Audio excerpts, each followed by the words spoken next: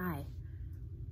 I've been getting a lot of questions about how to put together a basic sewing kit for someone who's been learning how to sew in the Montessori classroom. So I thought I'd show you my favorite supplies and materials to put together your own sewing kit, and then in a day or two we can put up some more videos of how to do some of the sewing activities and how to use some of the supplies. So first of all, you're going to need scissors, and my favorite scissors to use with a student, a beginner, is Fiskars brand scissors. It says Fiskars right there, and they're very sharp, but they're not pointy at the tip. So I bought these in bulk on Amazon, but I know you can find them at Joann's and other crafting stores. They're even easy to resharpen if they get dull over time. If you cut paper with them, they get dull. But Fiskars are easy to resharpen. So you're gonna need scissors. You also need a pin cushion, and pins and a needle.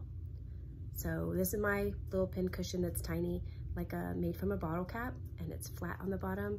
The ones you can buy in the store are often look like a tomato, which is fine, or some other little shape. Sometimes they're like a little cushion that goes on a bracelet on your wrist, and that's okay too.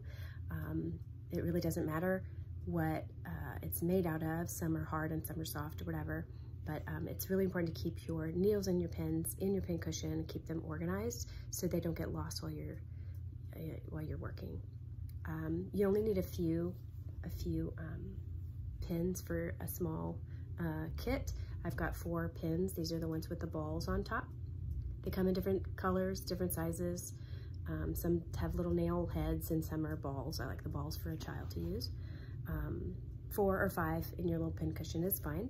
And then there's 2 different kinds of needles that I like to use for a beginner sewer. A chenille needle or a crewel needle. There's lots of different kinds of needles out there, and it can get a little overwhelming. But the 2 best kinds for a child or a beginner to do by themselves is a crewel or a chenille needle. And they're easy to find online, either at Joann's.com or Amazon for sure. And the reason we use those 2 is because they're sharp on the point, but also they have a very large eye.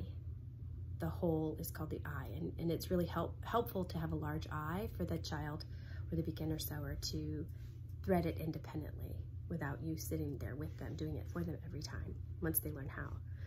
Also, you're gonna need thread. The 2 most common kinds of thread at the fabric store or whatever are called Coats & Clark thread or Sulky or Gutermann's thread. These doesn't really matter the brand. They're really just cotton wrapped polyester, and they come on a little spool like that. I like to use a color for a student who's really new to it, a color that's contrasting to the fabric that they're using. So if you use white thread and white fabric, it's gonna be hard to see your work.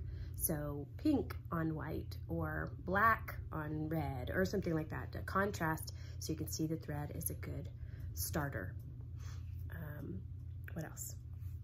A needle threader is the next most important thing in a basic sewing kit. And this is the kind I use in the classroom. It's not easy to find these ones in the store. I did see something similar on Joann's.com that was called a tapestry needle threader, and it was like this but sort of different, but this one I found on Amazon as well. So it has these 2 little hooks that get inserted into the needle to help you thread the needle, and I'll show you when we do a little tutorial how you can put thread on there and then pull it through easily. The students in our classroom are learning how to use a needle threader so they can thread it all by themselves. And so those are the main ingredients for your basic sewing kit. Other than fabric and something to sew, that's the basic sewing kit. I'm going to show you a few more things that you're going to want to add right away, including fabric. Cotton or cotton blend with polyester is the best thing to sew with. Don't cut up an old pillowcase or an old sheet because it's a really tight weave and it's really hard to get your needle through that really tight woven fabric. But a regular quilting fabric, something from the discount aisle that has a print that your student likes, your child likes, is fine. This one's just really plain, and I've left all of my embroidery hoops at school to share with all the children who don't have any. So mine's really big. I got a really big hoop. They come in different sizes. This is an embroidery hoop, and it's 2 pieces. It has this little tightener at the top to hold your fabric in place while you sew a design, or you sew some buttons or some sparkly bits, whatever you're gonna sew on there.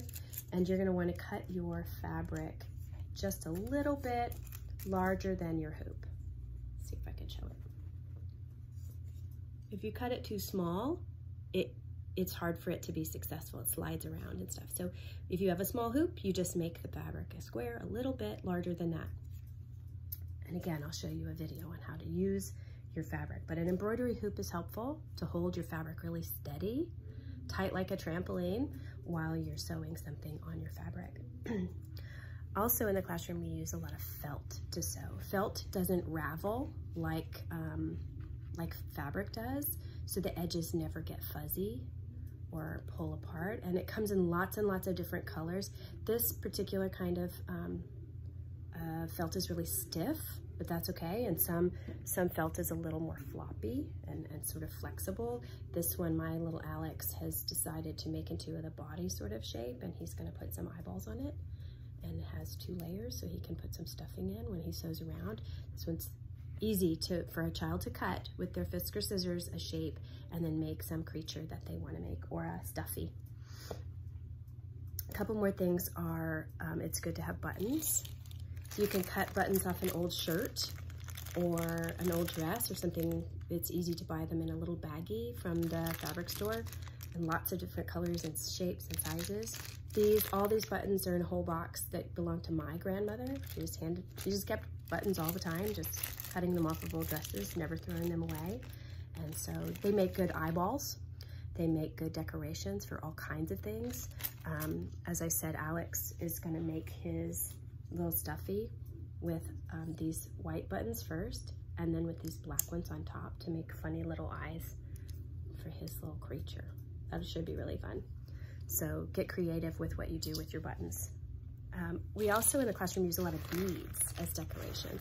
It's fun to just sew beads straight onto your fabric, but they also make good buttons, they make good jewelry, they make good Christmas tree lights on whatever it is that you're designing on your little embroidery. And then of course, I keep saying embroidery, embroidery floss is really important to use. You can try all kinds of they come in 100,000 different colors, and they come like this on a little skein. But I find it's the most successful for a child to do it by themselves if we wrap it onto something else, okay? So I took this and wrapped it around this little doll peg. You can also use a piece of cardboard or something else, a pencil, it could work. But if you pull it straight out of this, or your child pulls it straight out of this, it's gonna be a tangled little bird's nest of a mess. So it's really good to have it in their little sewing kit to make a colorful design. That's why you would want to use embroidery floss to make something really colorful, not just to sew a button on, although it works to sew a button on too. So that's the basic sewing kit. Those things, really, scissors, needle, pins, pin cushion, thread, fabric. That gets you doing all kinds of things, but these other things are gonna make it even more fun and more exciting to embellish and design something fancy. And so stay tuned for some more videos on how to use these amazing tools, and how to use the needle threader, and how to be safe, how to tie a knot, and we'll get sewing together. So collect your materials, and I'll get back to you in a few days for some more fun sewing projects.